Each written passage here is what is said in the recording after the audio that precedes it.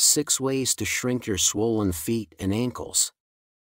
Peripheral edema is a condition where you have a buildup of fluid in the tissues of your feet, legs, or ankles, and sometimes the arms and hands.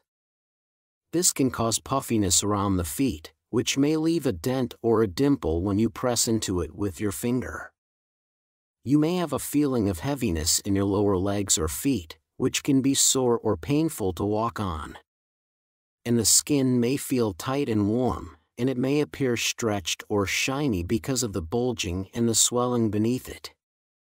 Now, swelling in the feet or the ankles can be caused by many different issues, such as having poor circulation, a vitamin B1 or potassium deficiency, having a fatty liver, heart problems, medications, or being pregnant, to name a few. Fortunately, there are natural remedies and some simple things that you can do at home to draw out this extra or intracellular fluid from your tissues. In this video, we'll be exploring the top 6 ways that you can shrink your swollen feet and ankles back down to normal by fixing the root causes of the problem. Disclaimer: this video is for educational purposes only, so do speak to your doctor if you have any medical conditions. The first item on my list is a powerful natural remedy called serrapeptase. If you wish, you can take a supplement called serrapeptase, which contains 100,000 serrapeptase units, on a daily basis to help reduce the swelling in your feet. Serrapeptase is a powerful enzyme that's produced by silkworms, to help dissolve their cocoon as they metamorphosize into a moth. What's very interesting is that when humans take this as a supplement, it helps to dissolve scar tissue and blood clots in the arteries, the heart, the liver, and the kidneys, in order to improve circulation of blood to and from your feet. This will naturally help to mobilize the extra fluid that's trapped in your feet and significantly can reduce aching, pain, and soreness. In number 2, we're going to talk about fixing your diet with potassium vegetables. If you can press your finger into your ankle or your foot and it leaves a small dimple or a dent, this is what we call pitting edema. This type of swelling is fluid retention, where your body is storing too much water outside of your cells.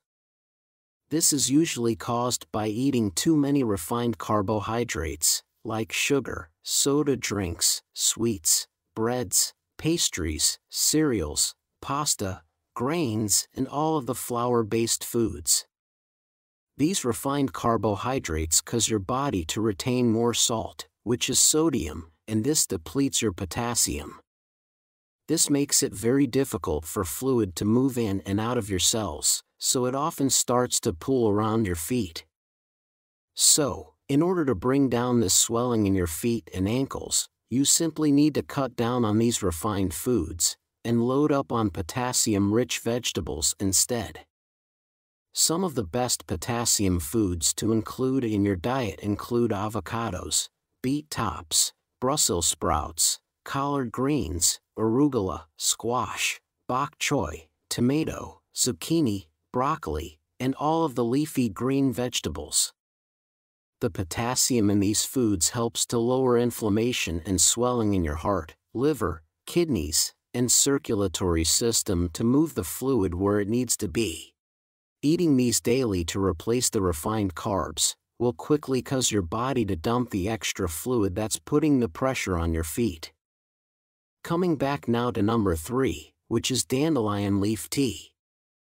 For this recipe, you'll need 2 teaspoons of dried dandelion leaves, or you can use 1/4 of a cup of fresh dandelion leaves, and steep in 1 cup of boiling water.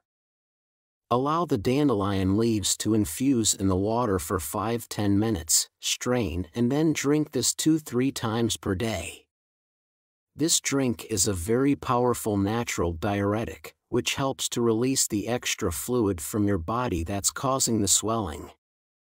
Now, if your swelling is mostly in the right foot, or you have a bloated stomach, this usually indicates that the problem is coming from a fatty or damaged liver. Dandelion leaf tea helps to support your liver in order to bring down this swelling in the feet.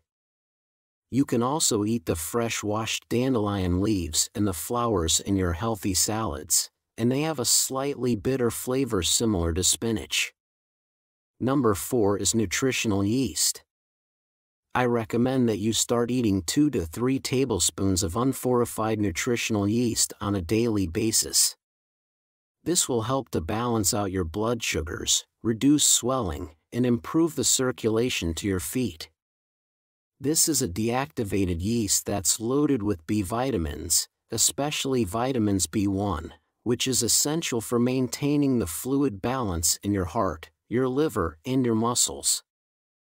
Many people are deficient in vitamin B1 because they consume alcohol, refined foods, or too much caffeine, which causes fluid retention and even nerve damage to the feet and hands.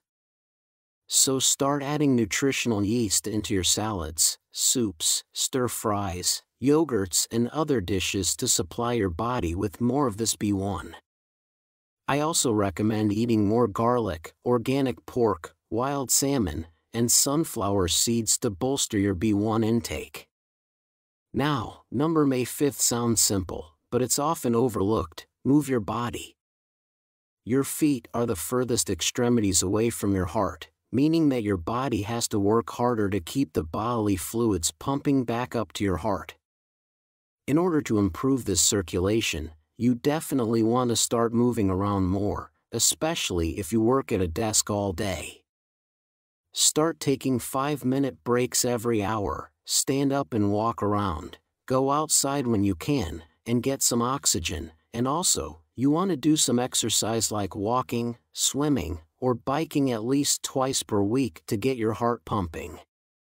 Exercise like this will help to strengthen the tone of your veins so that your blood can flow freely around your body and eliminate the excess fluid retention. And finally, number 6 is the cypress oil massage. A very simple yet powerful way to help push out the fluid that's in your swollen feet and ankles is by using manual massage techniques. Do this yourself or ask a family member to gently massage and stroke the affected area upwards towards your heart using firm but gentle pressure. What this does is it helps to disperse the extra fluid and encourage blood flow to the feet.